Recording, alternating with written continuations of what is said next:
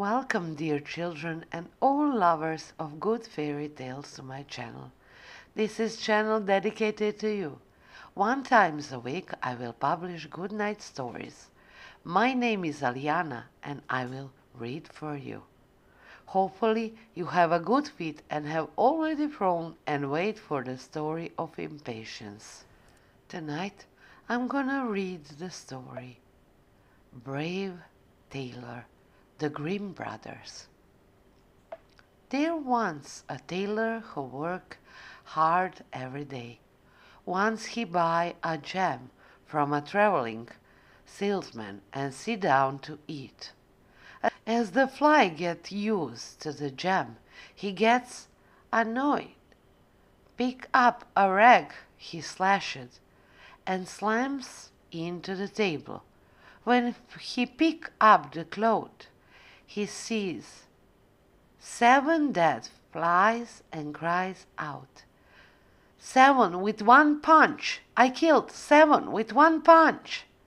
His shot is heard by the 2 passers by talking about giant-killing heroes, and when in the middle of the conversation a tailor cries out that he killed 7 with one punch, they make him think he is a hero and giant killer and take him to the head of a nearby village. When the chief arrives, he measure him from head to toe and ask, "People tell me you kill 7, right?" "Yes, chief, I kill 7 with one blow." "All right, young man, if you kill 7, you won't have a problem taking care of one who storms this village. I will greatly reward if you agree." "No problem, chief. Just show me where it is."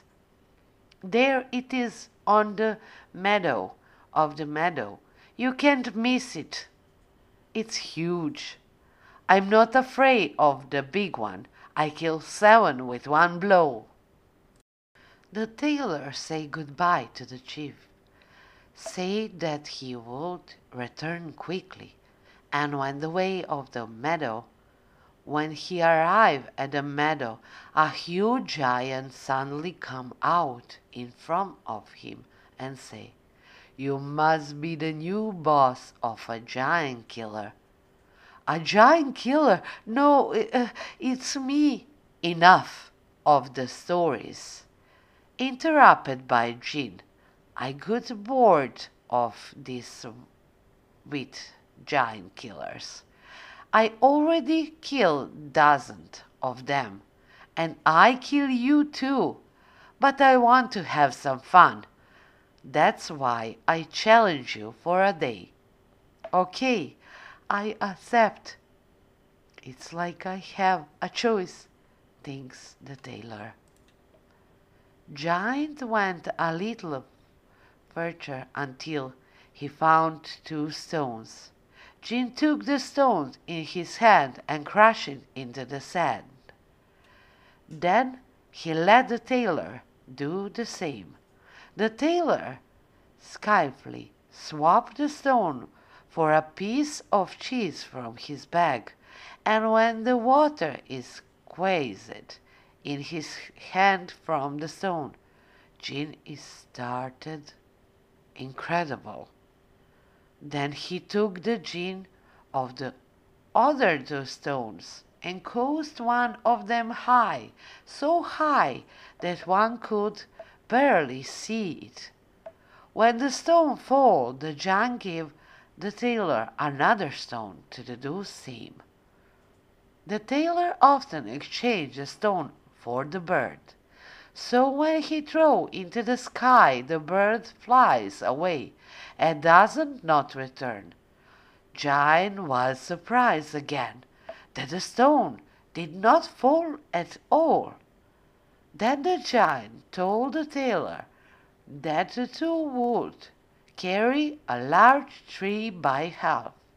The tailor accepted and said that he would carry the branches, and the giant bring the tree. As the giant brought the tree and with it the branches, the tailor just went behind the giant and pretended to bear the tree. When he carried the tree, the giant paid trouble to the tailor straight, and said that he would no longer cause trouble to the chief and the village. The tailor thanking him for Magdan and went back to the village. Everyone in village greeted him as a true hero. The chief gave him so much gold that he could not take it, and told him to go with luck. The tailor went home, but did not pass a week when someone knocking on the door. These are two messengers for the king. Brave tailor, the king has heard of your heroes and is calling you to court. King, calling me? Here, just to get my bag, I go out. When they arrive at the court, they took the tailor straight to the king, and he asked him, "You are brave tailor who killed a giant a few days ago." "I'm your highness." "It is true that you killed 7 with one blow."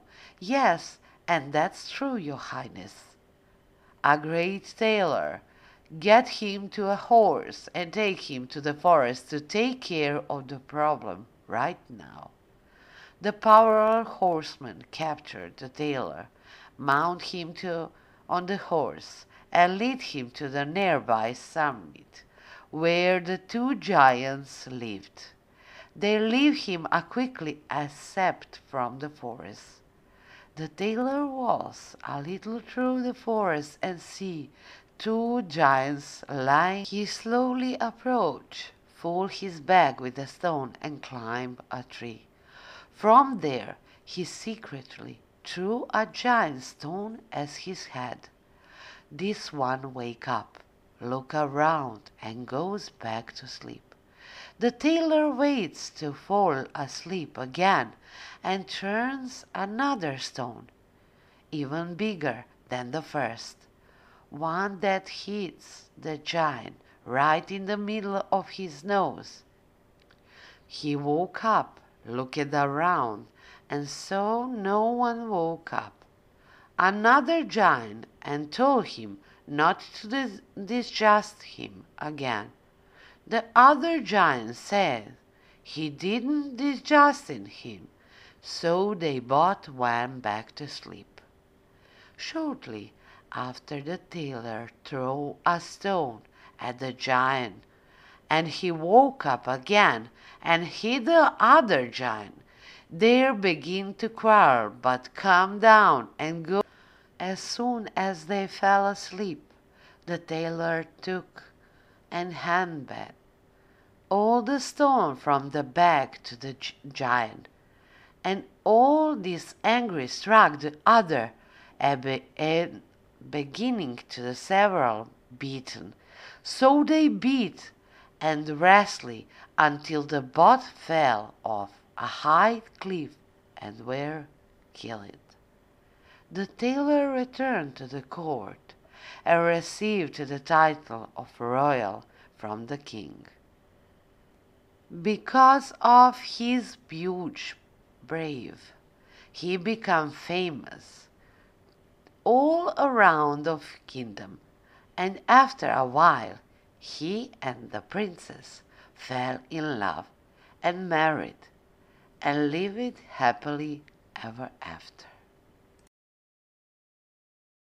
In addition to him courage, we learn from this tailor that he needed to be very wise in order to make someone so big. Now this tailor is known all over the world. Thank you for listening Story for Good Night. If you like this video, make sure you like it and subscribe on my channel.